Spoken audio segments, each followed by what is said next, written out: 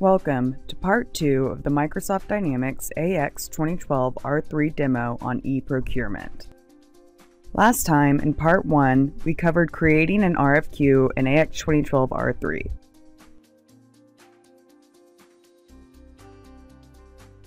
This part will cover configuring an RFQ, adding line items, as well as publishing the RFQ to the vendor portal. Let's get started. After pressing OK, our RFQ details pane pops up. Let's configure the RFQ.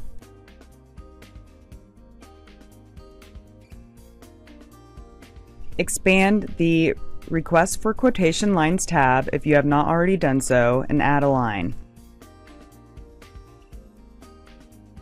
Select Category as the line type.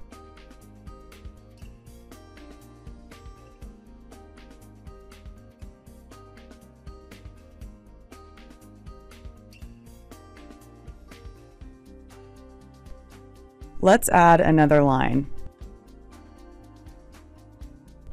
After selecting Category as the line item, enter Office Machines again.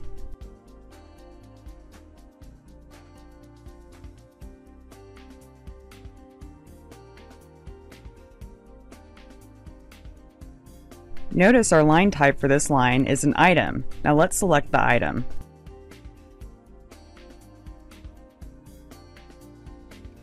Expand the Vendor Fast tab if it is not already expanded and select Auto Add Vendors. The Auto Add Vendors are automatically added to the RFQ based on the procurement categories on the lines. Expand the Questionnaires Fast tab if you have not already done so and add a questionnaire. Select the Vendor Eval questionnaire.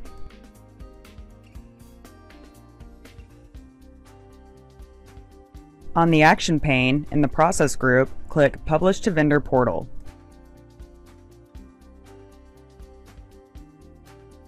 Now let's send the RFQ. In the Sending Request for Quotation form, click OK. Verify that the RFQ has been published to the vendor portal and bids sent to vendors. Now, we will demonstrate bidding on an RFQ. We have logged in as Aaron, an external vendor, and have opened up the vendor portal. Click on Open Request for Quotations to see the RFQ that was sent to the portal. Make sure the RFQ conference room upgrades that we created is highlighted and click on Bid from the Action pane. Select Projector and enter a unit price. Now, let's enter a comment. We'll repeat this for the next 3 line items.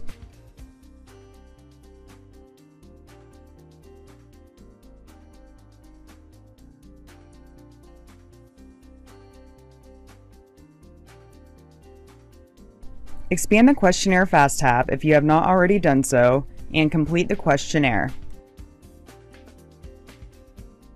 A new window will pop up. Answer the questions and click Forward.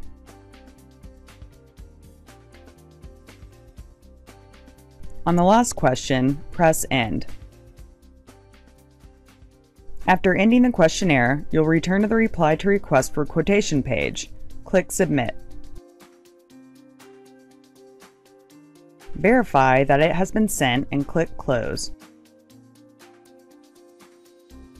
Once you have successfully completed the bid, you will be returned to the Request for Quotation screen. Next, we'll demonstrate how to unseal bids on the RFQ.